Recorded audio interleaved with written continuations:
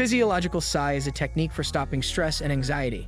This method is ideal for those high-intensity situations where we feel like losing control of our thoughts. Often in these situations, we'll try to use our minds to quiet our minds. However, in this exercise, we'll do something purely mechanical by breathing in a certain way. Using this method, we can regain control by calming the fight or flight response and lowering our heart rates. So in this video, we will discuss what is physiological sigh. The video will be amazing. Please stick to the end.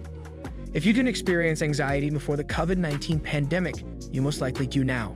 Although there is nothing wrong with turning to medication for relief, breathing is a powerful anxiety reducer available to all of us. Yes, a mental stress overload may be relieved by simply breathing.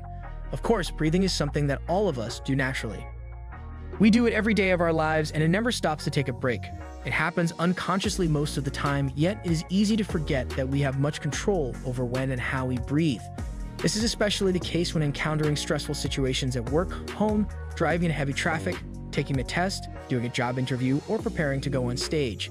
The autonomic nervous system in our bodies prepares us for action when we are under stress. You may be familiar with the fight, flight, or freeze response. Under stress, your breathing can often become quicker and shallower. This is so the body can absorb more oxygen and generate the energy required for the fight-flight stress response. Excess carbon dioxide is also produced by the body gearing up for action. The increased breathing rate acts to get rid of this additional gas and tries to retain control and balance over the respiration function. One of the best ways to calm your body and mind under stressful circumstances is to consciously control your breathing.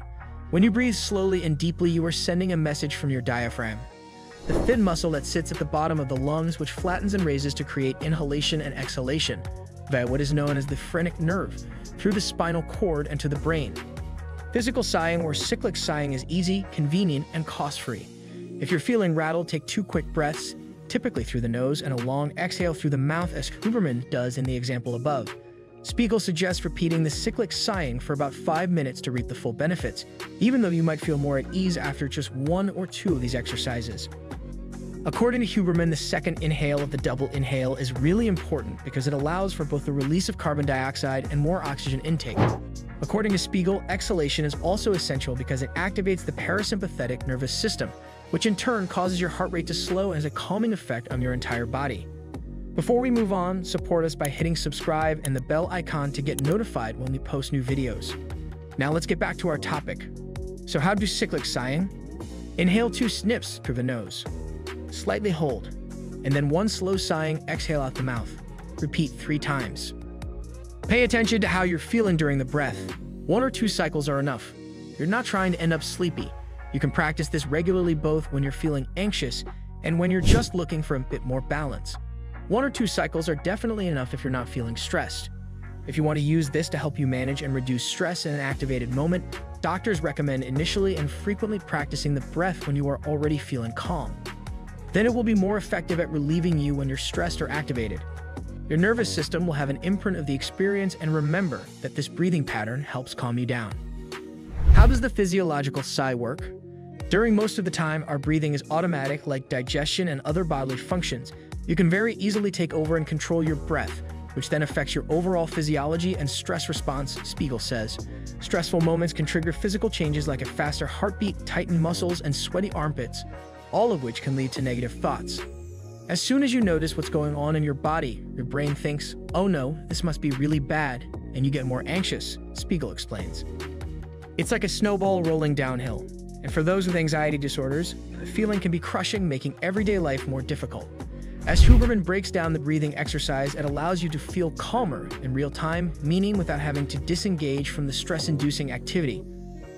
On average, the controlled breathing participants experienced a daily increase in the positive effect of 1.91 points on the positive and negative effects schedule scale.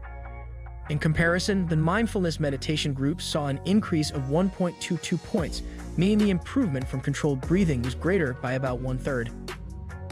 And cyclic sighing in particular resulted in the most significant daily improvement in positive feelings. Sighing, emphasizing slow exhalation, may be the most effective controlled breathing to combat stress. Spiegel and Huberman still want to investigate controlled breathing more with MRI tests to measure brain activity. But in the meantime, there's no downside to trying the straightforward physiological sigh next time you need a minute. The neural circuits that control the heart work more slowly than those that control the lungs, so the heart rate will take about 40 seconds to come down. If your congested sinuses make breathing difficult for you to breathe through your nose, you can clench your teeth, open your lips, and breathe through your mouth before exhaling normally. So that's it. Please like, share, and comment below if you like this video. Remember to subscribe to see our next video.